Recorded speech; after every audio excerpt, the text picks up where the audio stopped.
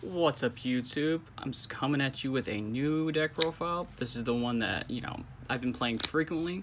I was asked by Marshall to do this post because for the last couple of videos, you guys seen Susanoo going at a couple of things. It went 4 out of 5, which its only real tough matchup was Riviera at the time. I'm going to explain a couple of deck choices I've done, and if you are new to this channel, like and subscribe that button, and give my boy Marshall some real good thumbs up.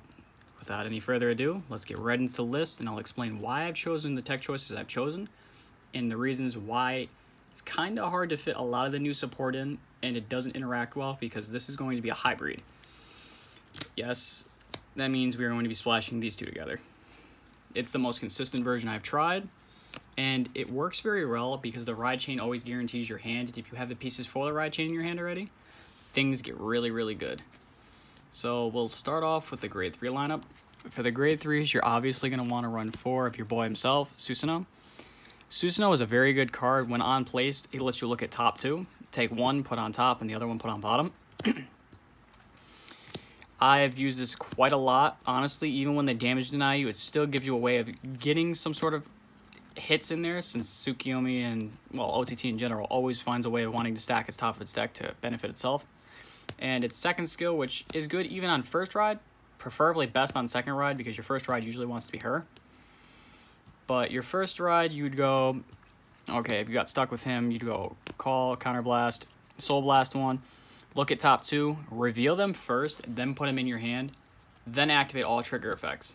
So if you have a grade 3 under him, that's why we ride this one first, you get to do it with the top 3. So you get really, like, in Essential, it's a 5 drive check, because you do get to add the cards to your hand.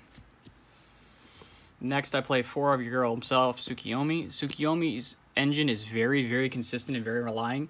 If you open up the ride chain, you can ride these cards for free while looking at the top 5 of your cards and grabbing your combo pieces. So if you need to find your Silent Toms, your Deer plays, making all that live. So when you go to your Susanoo play, you're not only going to get 5 drive checks, but once you do his effect, revealing top 3, say for example you hit a critical, you can hit a crit, putting a crit on him and power to your rear.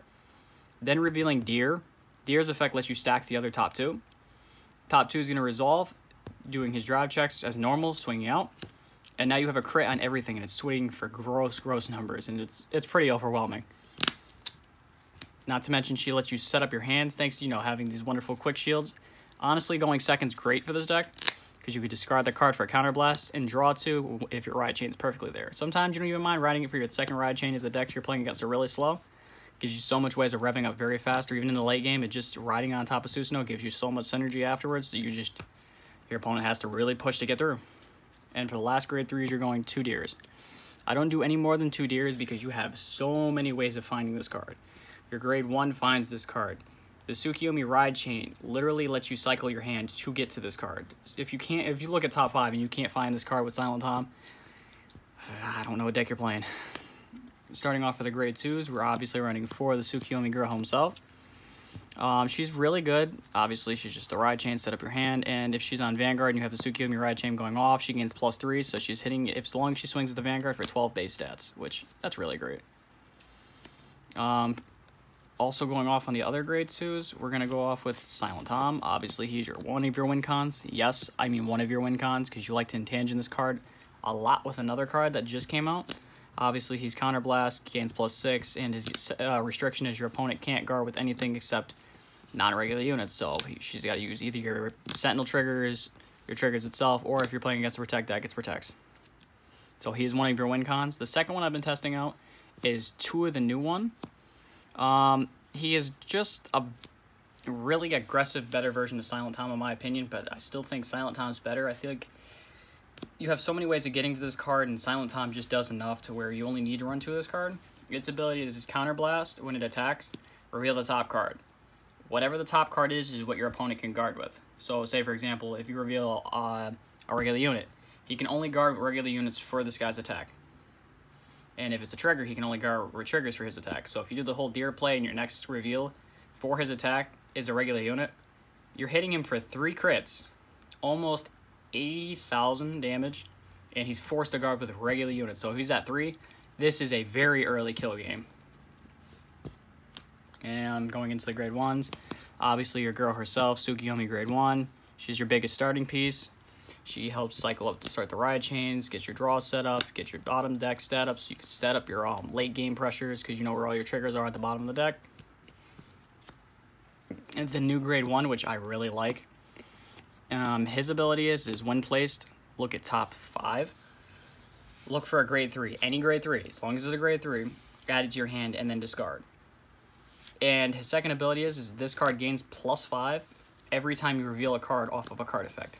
So if you go Susanoo with this in your back row, this card gains its own +5 on its own, making it a solid, I'd have to say +13. Just swings at you, or I believe it's +8. Let me make sure. Nope, I was right, +5. So it's a 13 based on its own swinging. So if you have this with Silent Tom boosting up, this is what makes the aggressive columns. And that's why it's really good with this card in Tangent, because it reveals the top card when it swings, and you're just doing immense amount. The reason I say this deck is really good going turn 4 is because I still play the bunny. Bunny, say for example, if you ride Tsukiyomi and you have massive amount of grade 3, that's why I like this grade 1. You can shove the grade 3 in on your first grade 3 ride and draw another card, so your hand's utilizing what it needs to while filling up your soul.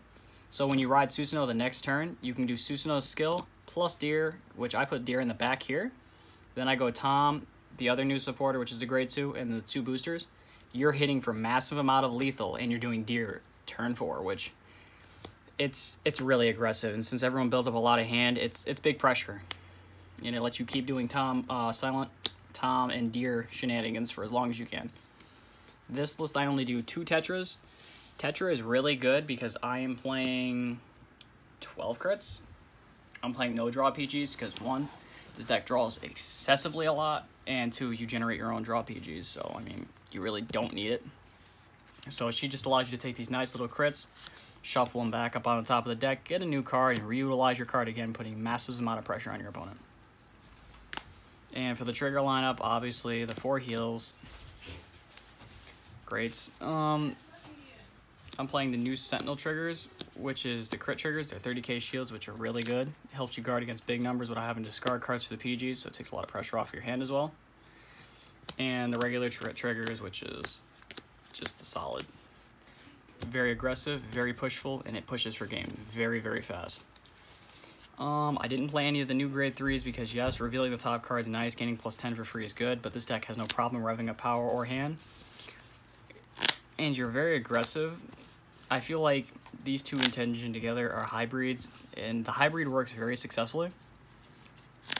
I do play both Protect 1 and 2 because there are matchups where unfortunately you do need Protect 2, like say for example when I was playing against one of my videos, I believe it was Hunter, who was playing Nubatamas. I went Protect 2 because he was going to drop down my hand as it is, and I'd rather use my shield value as best as I can.